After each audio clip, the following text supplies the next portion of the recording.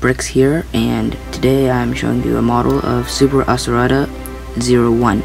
Now I tried to make it as accurate as possible, but with LEGO standards obviously that can't happen. I was unable to convert to aero mode, the full aero mode of the Super Asurada 01, but I was able to get the rally mode and thrusters on.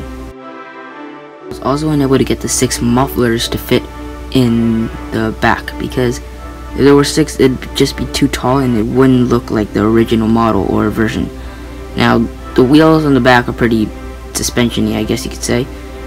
But in the back here, we have a brick light, which is not an actual LEGO piece. I bought it from some other company, so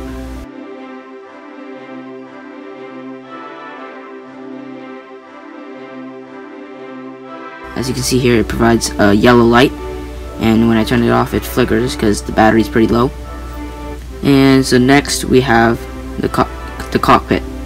And so now we have the cockpit, which for some reason I was unable to get a full detail, so we can't have the Asurada computer in there.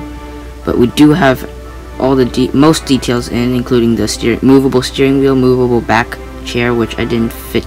The color isn't right. It's some sort of an orange.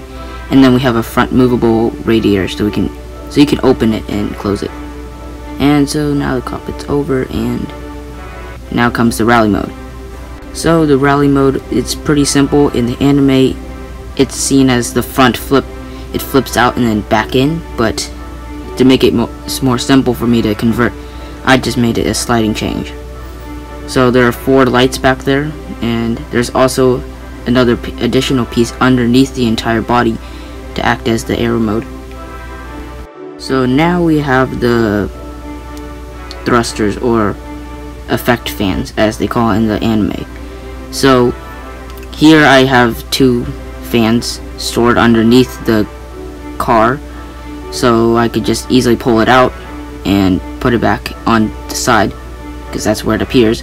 It's supposed to slide out, but I was too lazy and so I just made it like that, so where I could just attach it onto the side. And that's the same thing with the other side as well, so you can see me do a better version than before. Watch, it's gonna be much smoother.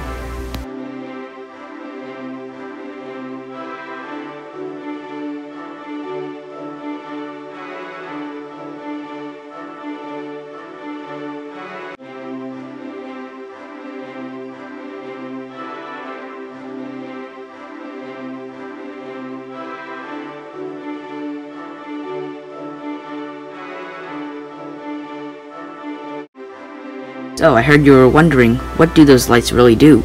Well, it's just to be like an action scene, where if you flick the lights on, it's supposed to imitate the effect fan's effect, you could say.